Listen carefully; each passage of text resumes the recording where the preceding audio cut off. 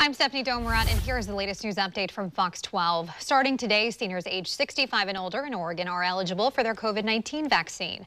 The health authority says it will focus this month on vaccinating seniors before expanding to other groups. Phase 1B vaccinations will start on March 29th. At that point, several groups will qualify for vaccinations. You can see who is on that list at kptv.com. Both the FDA and the CDC have approved Johnson & Johnson's COVID-19 vaccine for emergency use. According to the Washington State Department of Health, more than 60,000 doses of the new vaccine should arrive by the end of the week. In Oregon, the health authority says the state should get 34,000 doses of the new vaccine sometime this week.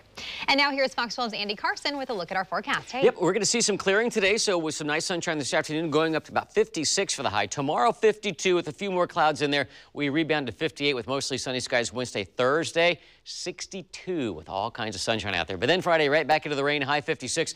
Some more showers over the weekend, highs going from 54 to 50. Lows throughout anywhere from the mid-30s to the low 40s. Stephanie? All right, Andy, thank you. And for news and weather updates anytime, just download the Fox 12 app on your phone or tablet, or you can log on to our YouTube channel at youtube.com/Fox12.